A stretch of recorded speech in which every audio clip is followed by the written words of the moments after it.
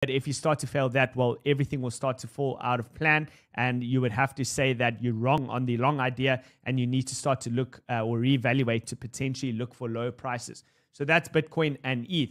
Now, what does it look like on our 1 hour chart with the risk to reward tool? You can see Bitcoin is definitely holding up a bit stronger. It's still holding above the previous month's high, which is coming in over here at 29.8. So that's not looking too bad, but you do have lower lows and lower highs forming on the 1 hour chart. And ultimately, I would say that I would probably move my stop up a little bit. I'd be looking to defend this level over here. So around that 29,187 or 29,190, that kind of region over there.